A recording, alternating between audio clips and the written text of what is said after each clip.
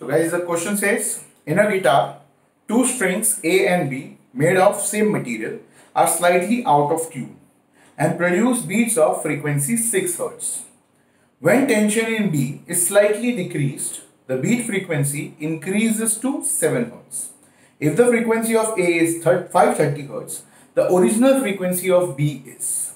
So guys, basically if I say NA is the frequency of A, and that is given as 530 Hz, and B, which is the original frequency of B, let's call it as N. I can say NA minus NB, the mod is nothing but 6 Hz. That is the beat frequency given, the initial case.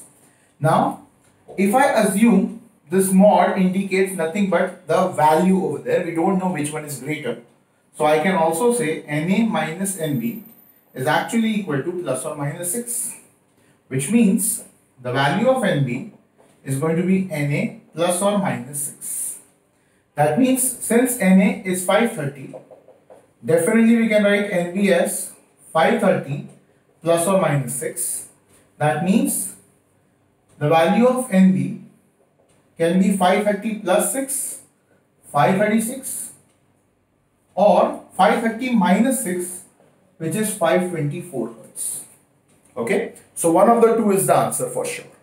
But now they say the tension decreases in B. So we can say N, since it is proportional to root of tension, I can say if tension decreases, even the frequency will decrease. So I can say the value of NB will decrease. Now if the value of NB decreases, what can I write over here is, if I say 530 is the frequency of A, if I go for plus 6, I get 536. If I go for minus 6, I get 524. Correct? So this is the possible value of B. Now since the frequency of B is decreasing, I decrease the value of 536 by 1 and I get this as 535. And I decrease the value of 524 by 1, I get it as 523. Okay? And now I find the new beat frequency. What happens to that?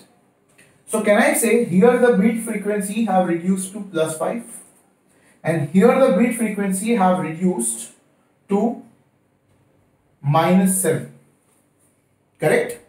And coincidentally in the question itself they have said the new beat frequency is 7 Hz, which means this is the case, because that is where we are getting 7 Hz as a beat frequency, and that means 524 has to be our final answer. So guys, our answer is going to be 524 Hz as the original frequency of B.